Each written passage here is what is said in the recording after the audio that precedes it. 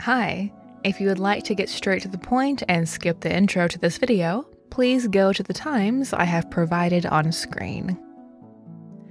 So, there are a few different reasons as to why I'm making a video about Cayleigh Elise. One, my schedule has been hectic, and I haven't had enough time to make one of my longer videos this week. This one should be short and sweet, hopefully. Two, the video I made on Rob Gavigan has blown up, and a lot of people in the comments section were mentioning Cayleigh and were wanting me to make a video about her as well. Three, there were a few people that were speculating that I am Cayleigh Elise or that I know her somehow, and that's just not the case, sorry. To be perfectly honest, I didn't even know who she was before some of you started mentioning her in the comment section of my Rob Gavigan video, but after doing a little bit of research, I'm well informed, and I wish I was able to watch her while she was still making content on YouTube. She seemed like a really cool person, and she's obviously greatly missed in the community. Anyway, since a lot of my new subscribers found me through my Rob Gavigan video, and were asking about Cayleigh, I thought it would be a good idea to put something together for you all. And it seems whenever Rob Gavigan is mentioned, so is Cayleigh. So let's jump into it. Cayleigh Elise was an American YouTube vlogger and internet personality.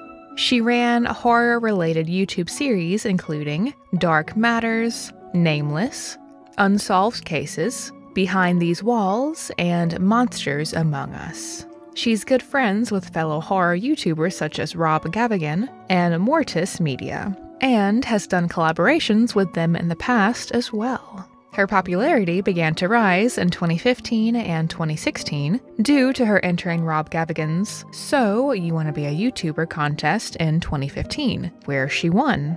In March 2019, Cayleigh announced she would be leaving YouTube, citing health reasons for her departure.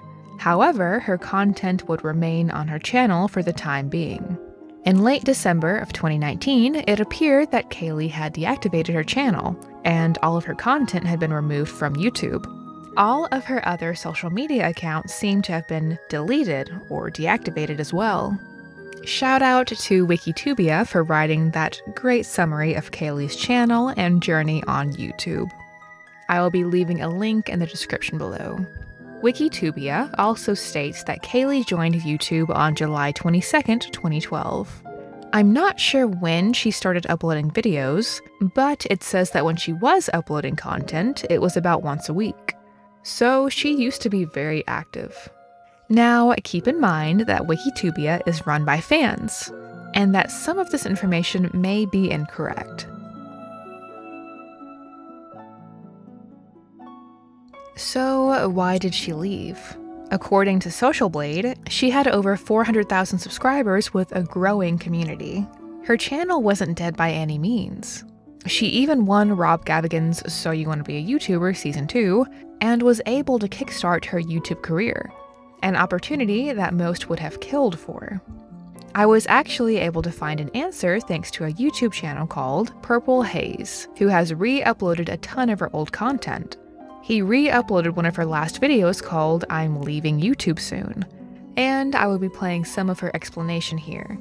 Trigger warning, depression, and suicidal thoughts will be mentioned. Hello everyone. I will be walking away from YouTube in a couple months. I will say this decision, I honestly believe it'll be the best thing for me going forward, based on where I am in my life and where I would like to be and where I feel stifled and where I would like to, the goals I have for myself and who I am becoming as a person versus who I have been. I think this will be the best thing for me to walk away completely. I had a different plan in mind than what I am currently talking about.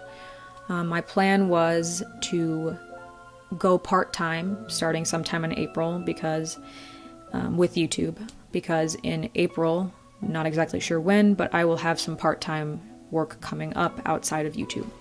So my plan was to go part-time outside of YouTube and then do YouTube part-time as well. And so I felt it wasn't, there was no reason for me to keep the Patreon since it wasn't my full-time job anymore. And that was the plan, to see how I liked that, because I've been struggling with my thoughts on where I am in my life and what I'm doing with my life for a while now.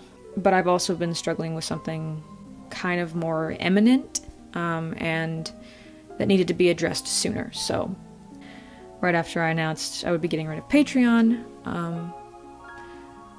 I had a long, hard think with myself, and I had some conversations with my family and with my husband, and it made me realize that ultimately the best thing would be to walk away completely at this point in my life from YouTube. And there are a lot of reasons that I think this is the right path for me. And at first, when I first realized that I think this was the decision I needed to make, there's still a lot of guilt, because there are so many cases that I wanted to cover that I didn't get to cover, so many stories that I wanted to cover that I didn't get to cover. And then for all the support I've had, and feeling guilty about walking away from that. But I'm trying to take care of myself right now. I'm trying to take care of myself right now and do what I think is going to be best for me in the long run. If you want to know my reasons, I'll explain some of them, but I'm just going to cut right to the main one because it kind of eclipses all the other reasons, to be honest. It's the main reason, and it is the main reason I have chosen to walk away instead of just going part-time. I've been struggling for a while with having suicidal thoughts, and I believe that is related to the fact that when I'm researching these cases for a long time, how I've dealt with it is to kind of numb myself, numb my emotions. I'm a very emotional person.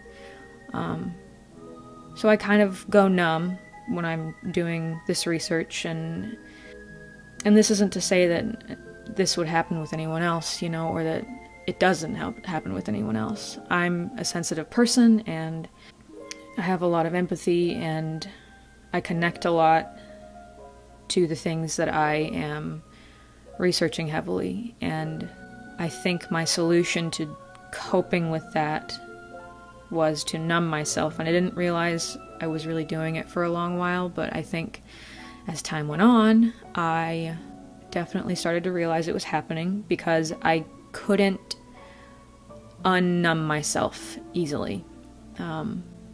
I couldn't turn my feelings back on in my personal life.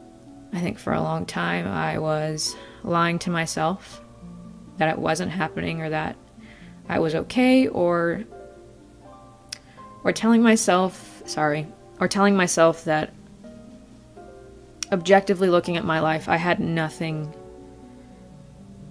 to warrant me having those feelings. So I was a horrible person for having suicidal thoughts, because I have so much support and so many people that care about the content that I do, and it made me feel really guilty for having thoughts like that. And I still feel guilty about it, but it got to a point where I was either going to acknowledge that I was feeling these things or that I was going to act on them. So I chose to speak up about them, and here we are.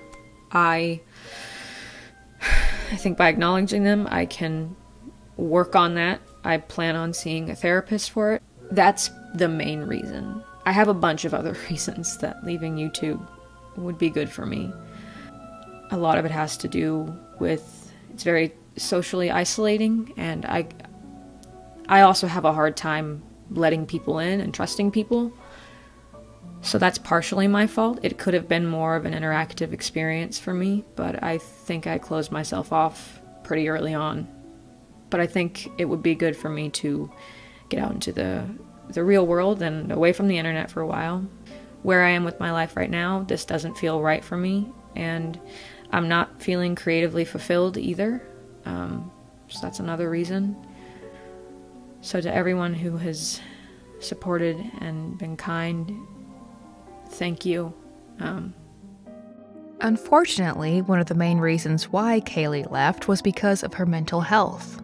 You know, it's sad seeing her and so many other YouTubers struggle with depression. But I'm glad she was strong enough to make the difficult decision to leave. I'm sure it wasn't easy for her. In the video, she explains that she planned to go to therapy after she uploaded her last video, and I'm sure she followed through with her promise. Not only that, but I have a small update for you guys about Miss Cayleigh that I'm sure will brighten your day. So, I remembered while doing research for this video that Rob Gavigan briefly talked about Cayleigh Elise in the live stream I saved for the video I made about him. It took me a minute to find it, but I was able to find the section where he spoke about her. Here's the clip.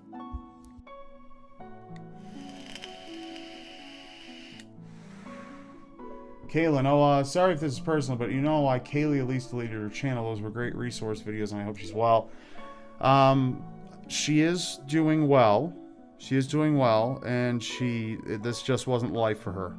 That's all I can say. She did do a video explaining it, but she deleted her channel, so I'm pretty sure that video is completely wiped unless someone re-uploaded it and she didn't care, or I don't know. But yeah, Cayleigh was Cayleigh just it just wasn't the life for her, you know what I mean? It's not for everybody, trust me. And some people, they only realize that once they're in it, you know, and that's how it goes. That's how it goes. Some people look at fame and they go, I don't want any fucking part of that.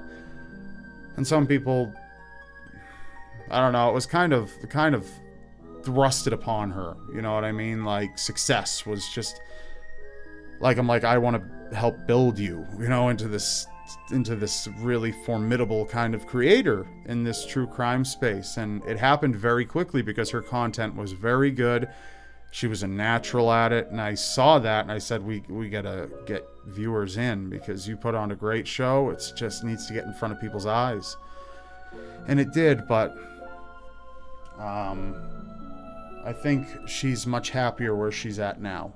But that's all I'll say about it, because I don't want to go too far into it. And there you have it. I wish I could have been able to find more information on how she's doing. But if she wants to keep her life private now, I totally understand and respect her decision. I just hate it for you guys who were big fans of hers, you know? It's always hard losing a YouTuber that you love to watch. It's kind of like losing a friend in a weird way. Ugh, I'm still not over Jenna Marbles leaving us. And now I'm sad. Anyway, thanks for watching. If you have any thoughts you'd like to share, please leave them in the comment section down below. And yeah, that's about it. Bye, guys.